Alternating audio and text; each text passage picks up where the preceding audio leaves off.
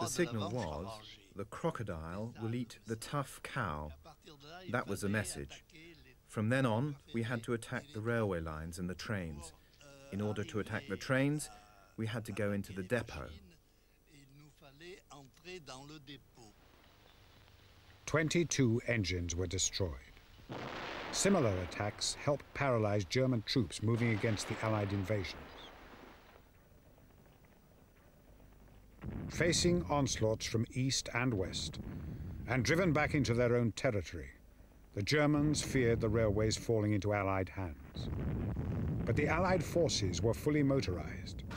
The German railways were of little value, except as targets.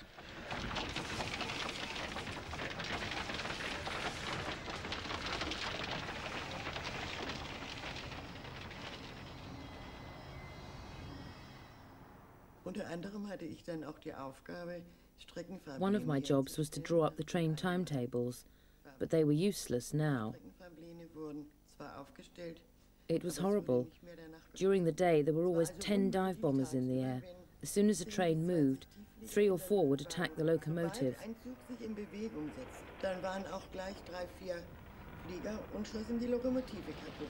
So they moved at night to avoid them. It was a wonder that they moved at all, but even that wasn't possible near the end. As in the American Civil War and the Great War, railways proved both an asset and a liability. Ideal for deployment and supply, but vulnerable and inflexible in the chaos of war. Railways have a tragic place in the history of modern warfare. They dramatically expanded the ambitions of war makers. They promised quick, decisive victories, but delivered long wars and a scale of destruction and carnage never before experienced.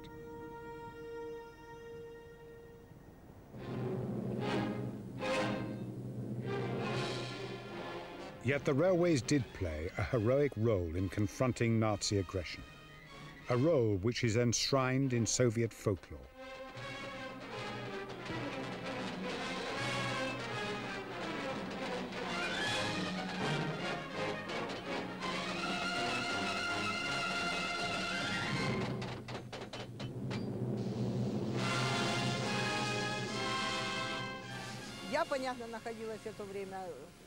I was taking a train from Munitions to Bryansk.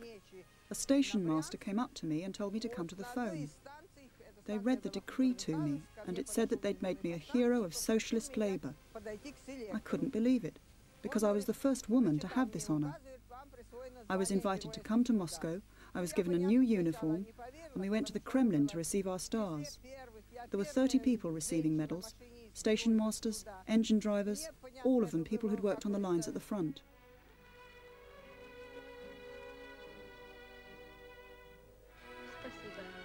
Надеюсь еще раз о вас услышать.